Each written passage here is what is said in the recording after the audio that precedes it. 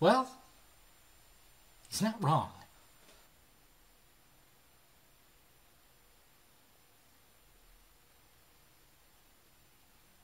But Robbie, his superpower is his brain. That's right. You know the gif. Yeah, oh,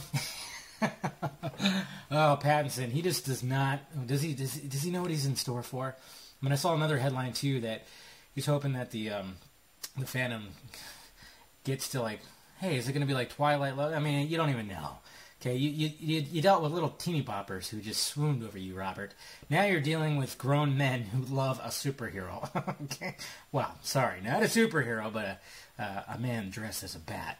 So you don't even know what you're in store for. But you know what? I find it funny, and I know, like, when I've seen replies to people posting this, like certain like big sites, like this one, big user names, there's some angry fanboys underneath it. And I'm just like, relax, guys. It's okay. It's okay. But I think one person might be a little upset. Fuck you, pretty boy!